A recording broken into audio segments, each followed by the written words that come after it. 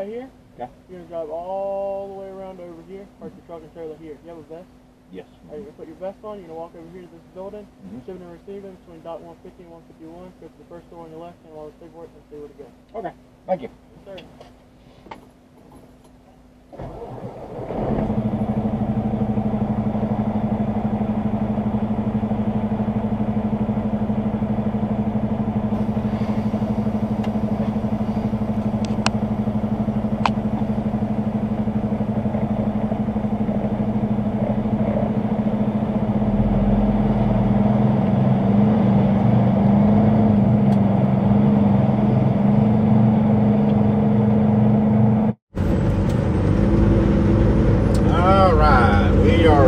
Calkins, South Carolina.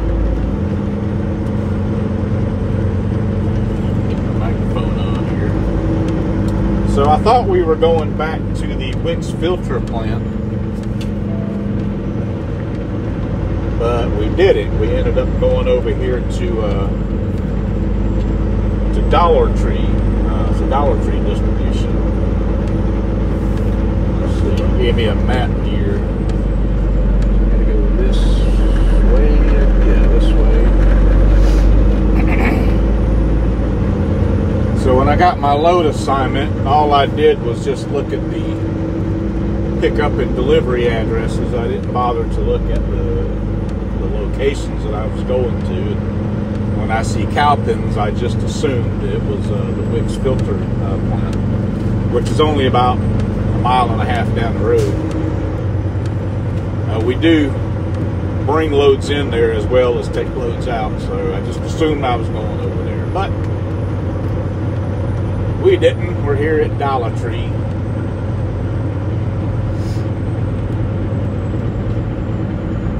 Of course, I'll probably be going over there to get my next load. I don't have a load assignment yet, but okay, I think I screwed up here somewhere.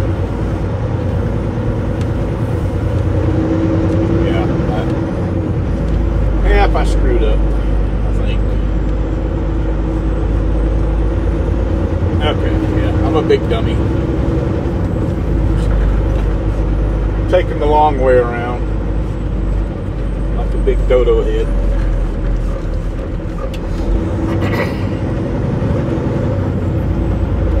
Said turn right and go around.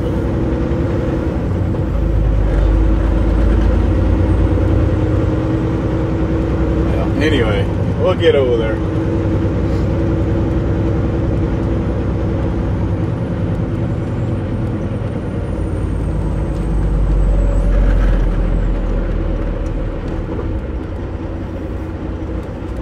Okay,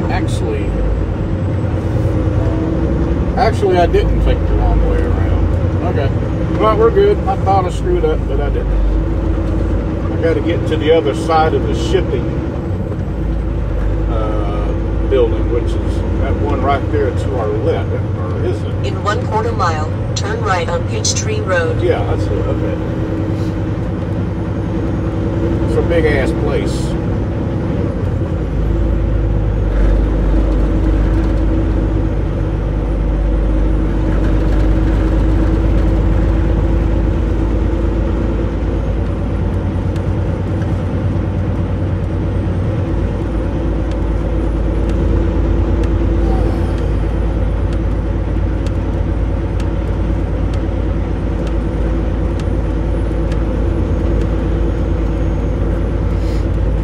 On Peachtree Road.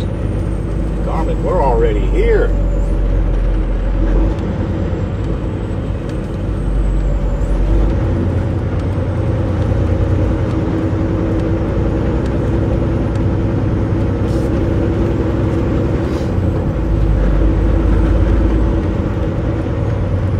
Let's see here. A lot of U.S. Express trailers up in here.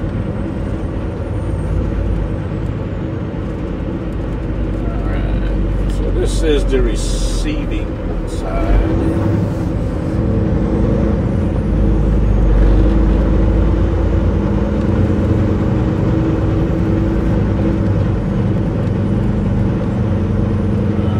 Okay.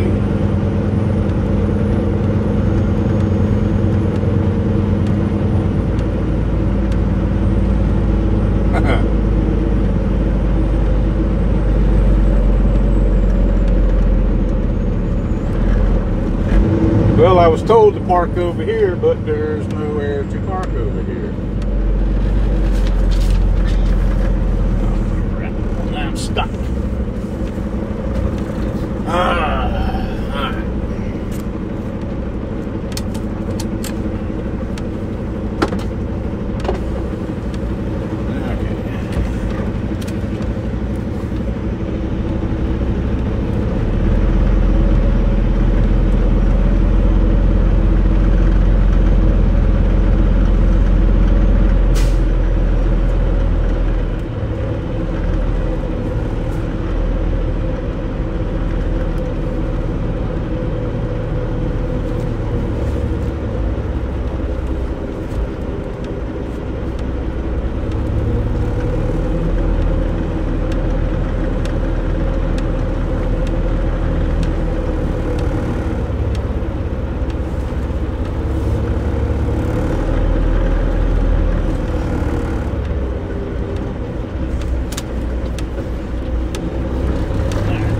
I'm just gonna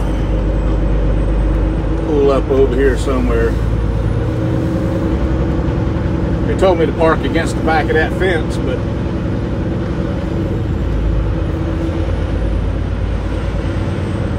there's nowhere to park over there, so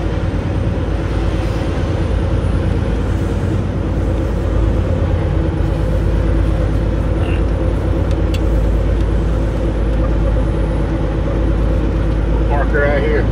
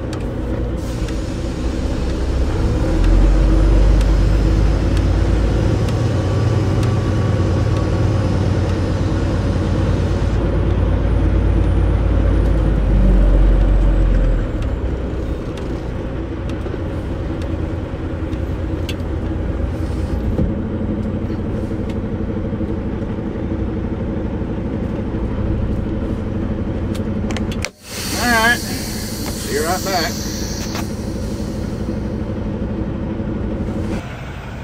Alright, so we have been instructed to disconnect from our trailer. So I got to dolly down.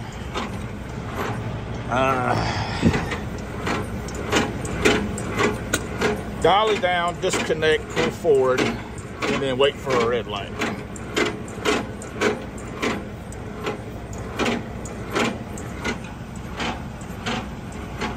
I gotta get that chock. Let's put the chock under the wheel. Not that it'll really matter, but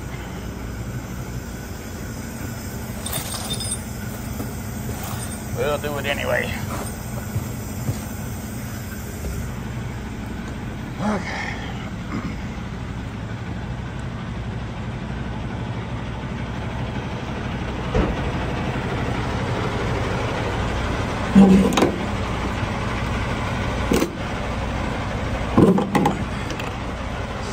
Hose right there. Then we got to get this guy.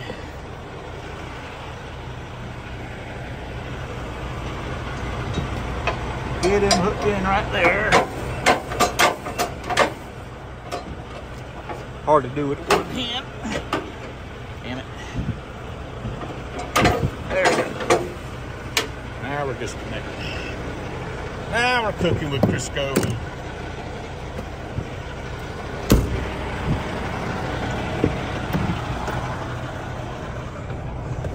Woo!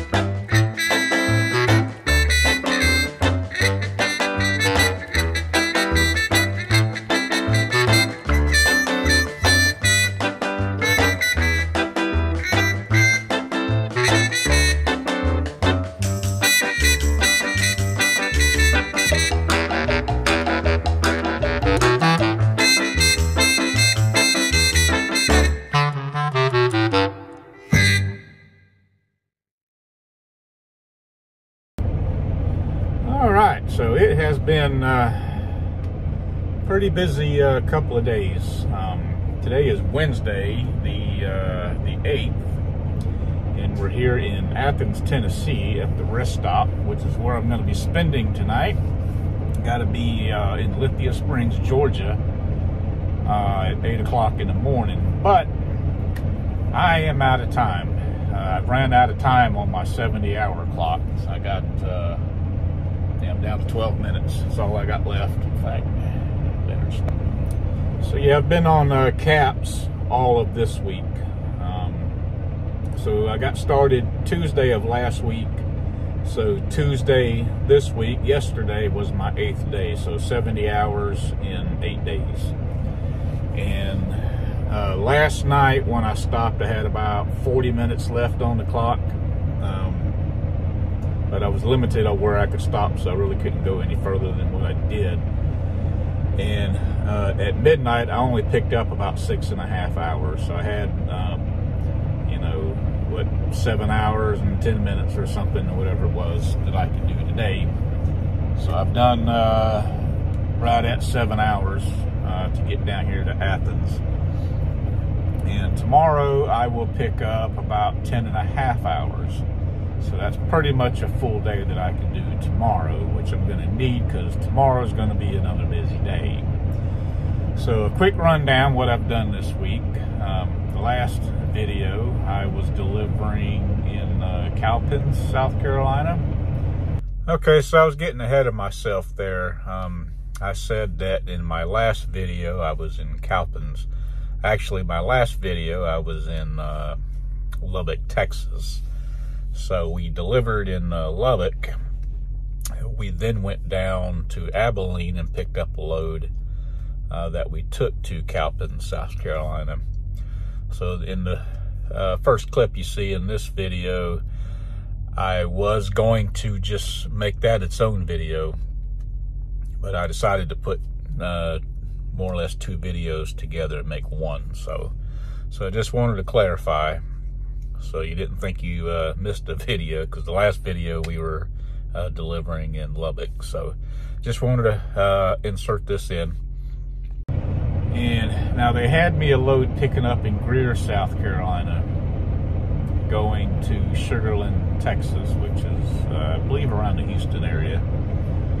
However, I couldn't haul that because last week I had told them that I wanted to be home early this Friday. So there's no way I could have went to Texas and got back early Friday. So they took that off of me. And I didn't tell them to take it off of me. They actually called me and said, "Oh, we forgot that you needed to be off early Friday." And they said, "Don't worry, we'll take that off and get you something else." And they did. They got me a load in Augusta, Georgia, going up to, oh crap, I forgot the name. Oh, Shippingport, Pennsylvania, which is, I believe it was about 30 miles or so west of Pittsburgh, close to the Ohio line. But it's nestled up there in the hills. I actually pulled a 12% grade getting to this place, and I had about a 42,000 pound load. So I went slow up that hill. But the place I delivered to was right next to a nuclear power plant. I got a couple of shots of that.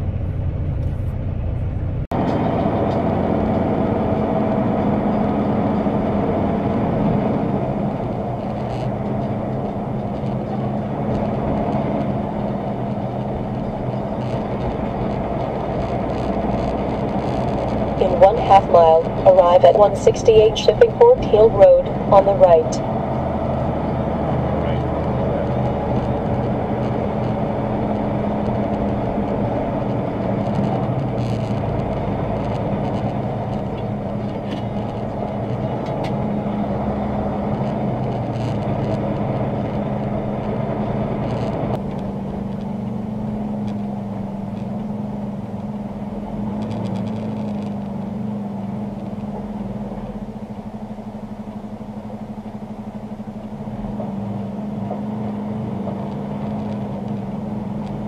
In 3/4 of a mile, keep right to Pennsylvania 68 East.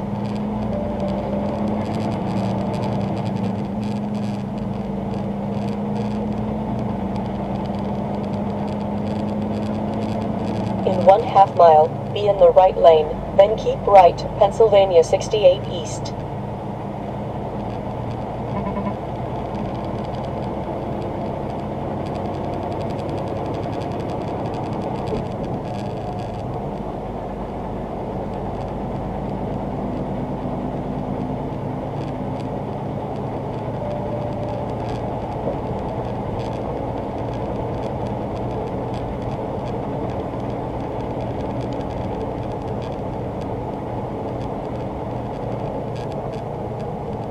Keep right, Pennsylvania 68 East.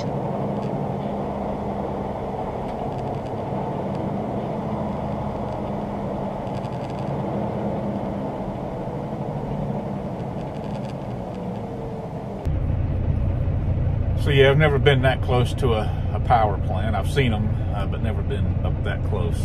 So that was kind of intimidating. But anyway, so yeah, I picked that load up in Augusta Monday, dropped it Tuesday, I think about 10, 11 o'clock I was over there. And then I had to go to Mentor, Ohio, Wednesday afternoon to pick up the load that I got now, which is going down to Lithia Springs, which is just on the west side of Atlanta.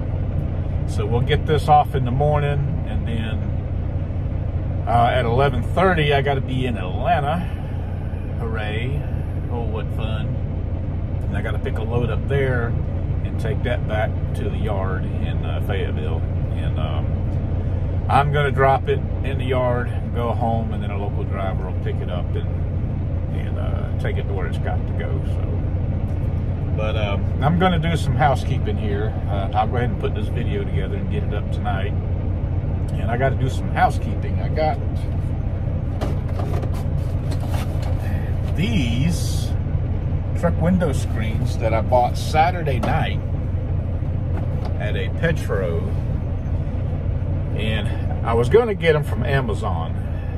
I figured Amazon might be the best place, it might be the cheapest place, but it wasn't. The Petro was actually $12 cheaper than Amazon. So I went ahead and picked up a pair Saturday, but I ain't had time to put them in. I've been busy since then, so I've been driving and getting up early and working late, and then as soon as I get parked, and I'm just too tired to mess with them. So since it's only, what time is it? It's 20 after 3. I got time to mess around here, so I'm going to go ahead and try to get these things in. I got to cut them down to size. These are more or less universal. I think they fit like Volvos perfectly, but for Peterbilts and Freightliners and Kenworths, you got to cut them down to size to fit. So that's what I will do now. And maybe after I get them to fit, I'll give you a shot of them, see how they look. And there is the screen installed. I had to finagle this piece to get it in there, and so it's kind of glary. Still not perfect, but it's in there and it's working. Get a wider shot. Now I won't bake to death in the heat. So this thing here, it has these lines. I'm going to try to do this with very little light, but you can see the lines there. And those lines, well, let me show you the other side here.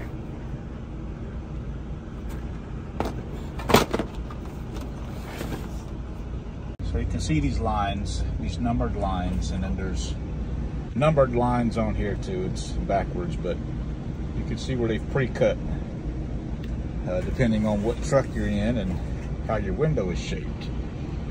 You then go to this sheet, you find your truck, and it tells you which line to cut, which mine is a Peterbilt 579, so I need to cut line 9. Okay. There is a line 9 up here on top, there's a line 9 up here that I can cut right there, all the way down. But if you go down here to this piece, there is no line 9. I've got 3, 4, 5, 7, 10, 11, but no 9. I don't see it. So I have to figure out my own cut. So I just did a template using this thing, which was kind of half-assed, but it worked somewhat. So, all right, that's it. Just wanted to show that.